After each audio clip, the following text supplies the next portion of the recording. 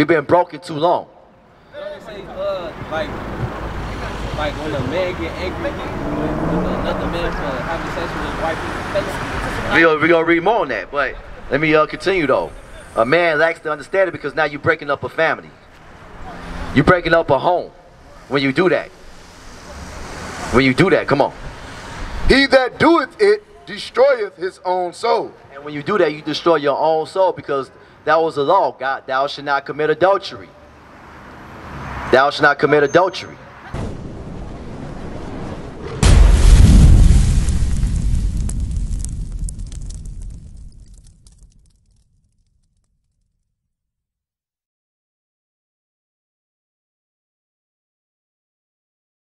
It's an astonishment of heart when you have boys growing up to be men, but they not really men. Right.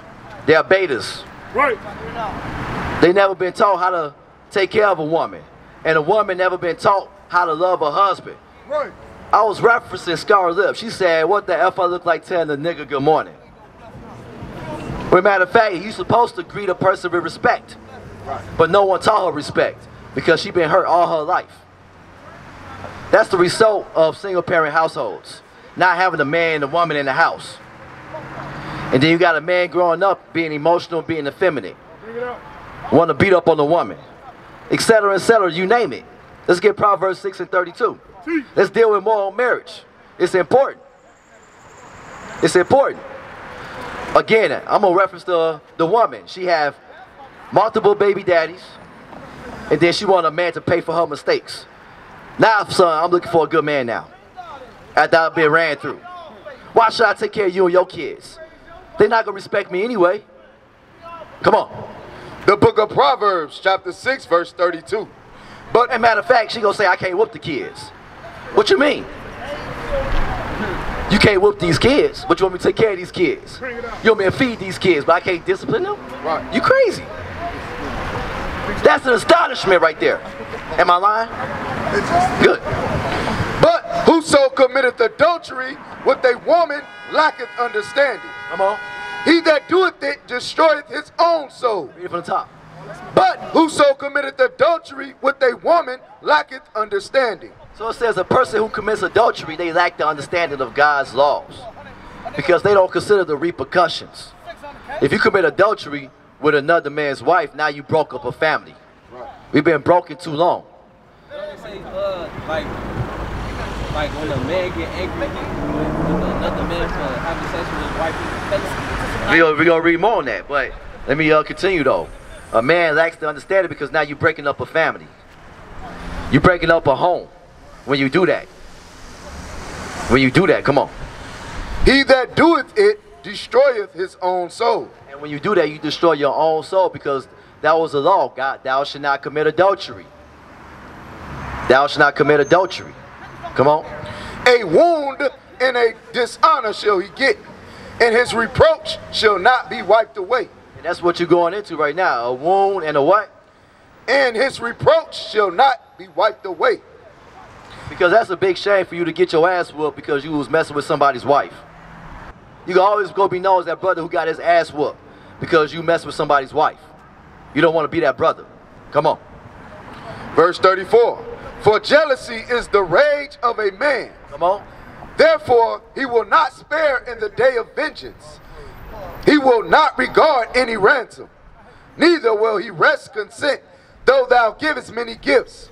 Because a real man, he going to be very upset if you smashing his wife. Right. He going to want to fight. Right. And that's why a reason why a lot of things happen, like a murder related to infidelity. Right. You see about all the time on First 48 on the news.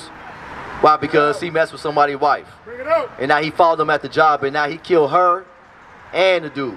Right. Think about OJ. Think about OJ.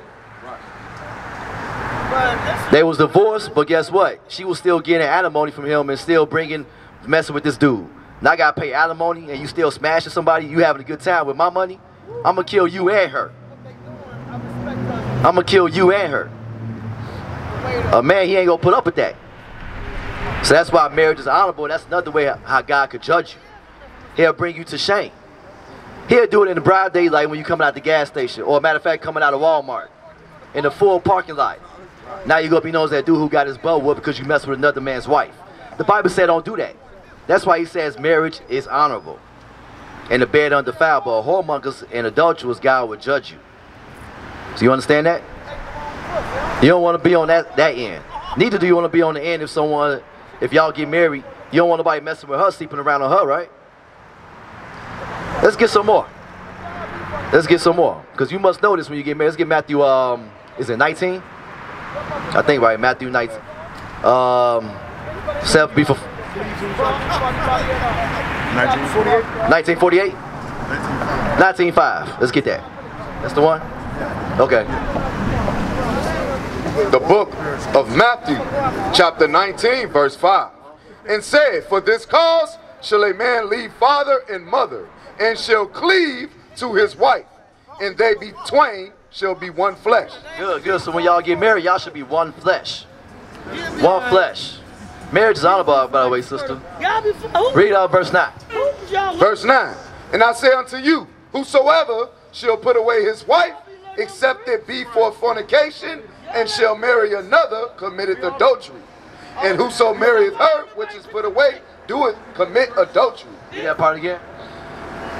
And whoso marrieth her, which is put away, doeth commit adultery. No, read verse 9 again from the top.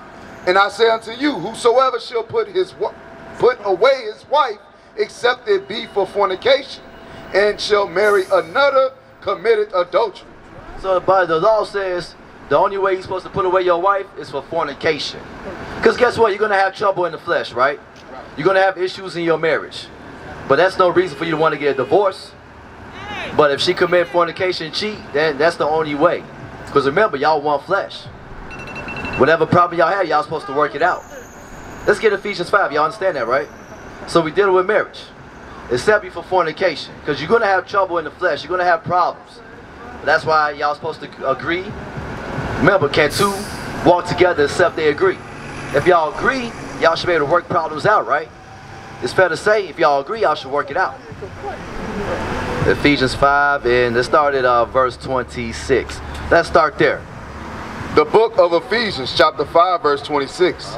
That he might sanctify and cleanse it with the washing of water by the word. Let's get verse 21. 21. Submitting yourselves one to another in the fear of God. Wives, submit yourselves unto your own husbands. So when you get married, you got to be prepared to submit to your husband. I know it's hard to submit to a nigga, but that's not a nigga right there. Right. That's an Israelite man, you're an Israelite woman. That's right. And that's another reason why women don't want to submit. I asked the sister earlier, do she want to get married? She said no. Why? Because it's hard to submit to a nigga. That's right. It's hard. It's impossible. It's hard to submit to a brother with his pants sagging, with a Gucci belt. So what? Who cares? Who cares? Do you have a job? Are you working? Can you take care of me? Can you provide for me? Are you stable? Can you keep a job longer than 1 year? These are things that people don't want to submit to. They don't want to submit to a nigga. Come on. Wives, submit yourselves unto your own husbands. Unto your who? Unto your own husbands. Yeah, your own husband. Don't submit to another man. Don't have work husbands. Right. Don't have work wives. Don't be flirting at work. Don't be flirting where you at. Don't be flirting at all. You're supposed to submit to him. Your desire should be towards him. That's right. That's cheating, by the way, when you flirt. When you got DMs in your DMs, when you shoot DMs, that's flirting. Bring it out. When you send in pictures, that's cheating, by the way. Bring it out. Why? Because y'all supposed to submit to each other. You supposed to submit to her. Y'all supposed to be one flesh. You're not being one flesh if you hitting up someone else's DM. You're not being one flesh if a brother shoots you a DM and you want to entertain it. Good morning, beautiful. That's the number one thing they say. Right. Good morning, beautiful. Hope you have a good day, beautiful. Oh, thank you. That's so sweet. You cheated, by the way. Block. How about that? As unto the Lord. If you didn't know, now you know. For the husband is the head of the wife. So the woman's supposed to submit to the husband. Why? Because the husband is the head of the wife. Bring it out. I know it's hard for women nowadays to submit to niggas. It's hard. But you got to submit to a godly man. A man of this Bible, a man of God. A man that's going to take care of you. Right? Come on. Even as Christ is the head of the church. Just like Christ is the head of the church, Christ is our Lord and Savior. Christ is our King. The same way we all submit to Christ is the same way that you're supposed to submit to your husband. Hold that. Let's get the order. 1 Corinthians 11:3. This is the order right here, because everything is a hierarchy. There's no such thing as 50-50. Because 50-50 in society means that the woman's on top and the man's on the bottom. Right. There's no such thing as 50-50. It's no such thing as 50-50 because last week we had Mother's Day. Let me see how many restaurants are packing on Father's Day. 0. Right. When last time you told your father Happy Father's Day? Last year, but what about you? I'm sorry about that. But the point is, it's no 50-50. Come on. The book of 1 Corinthians chapter 11 verse 3. But I will have you know that the head of every man is Christ. So the head of every man, regardless of man or woman, is Christ. Come on. And the head of the woman is the man. So the woman head is the woman head is man. Come on. And the head of Christ is God. The head of Christ is God. So you got the Most High God, the Heavenly Father. You have His Son, Jesus Christ. You have the man and the woman. That's the hierarchy right there. That's the order. Anything flip side up is out of order. You okay, sister? Why you crying? Okay, good, good. Let's go back to Ephesians. Let's go back there. I still can't get over that woman. We talking about something that's going to fix our community, but I gave the woman a chance to speak. I got to go back there. She sounded like a fool. Our people are fools. We got to come back to what the Bible say. The Bible's the only thing that's going to restore our wisdom. That's right. Because for far too long we've been misled. Been misled through this right here. This image right here. Bring it out. Jesus Christ. This false image of Christ. Right. Because guess what? When you think about it, who fills the black church? Women. You had Creflo Dollar a few years back saying you could do bad all by yourself. He was telling the women in his church you could do bad all by yourself. How can you do bad all by yourself? The woman been doing too bad by it. She's been doing worse for far too long without the man on her side. You get a flower, bro? But it's to the pastor's benefit to mislead the woman, because why? Because they pay the pastor the most tithes. Because if the husband was in there, he's like, hell no, you ain't giving them 10% of nothing. They do that though. The man go to the ATM like, how come I'm missing a few bands? Oh, because she gave it to the pastor last Sunday. That's crazy. Come on, let's go back. The book of Ephesians chapter 5 verse 23. For the husband is the head of the wife. Even again, the husband is the head of the wife. Read.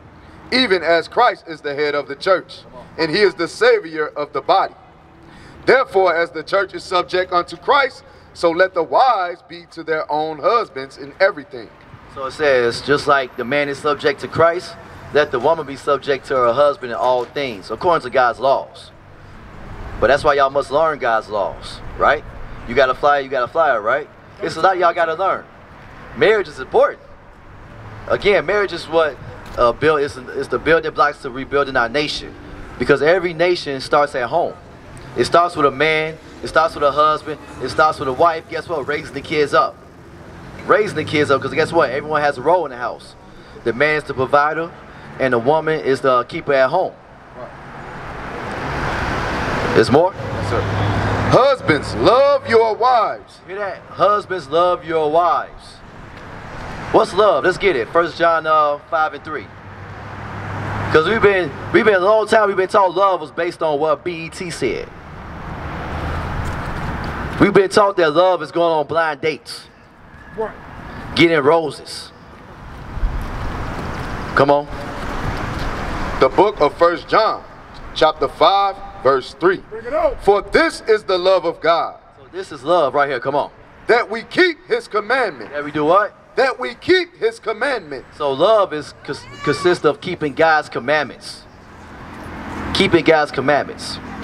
That's love. That's why I go back there. That's what it says when it says, husbands, love your wives. You're supposed to love her according to the Bible. If you truly love your wife, you're going to stick with her through thick and thin. You're not going to commit adultery on her. You're not going to cheat on her. You're not going to slide in nobody's DMs, and you're not going to allow a woman to slide in your DM. You're going to shut it down. Come on. Husbands, love your wives, even as Christ also loved the church and gave himself for it. Because you know what? Christ gave his life for us. Christ, the Heavenly Father so loved the world that he gave his son to die for us.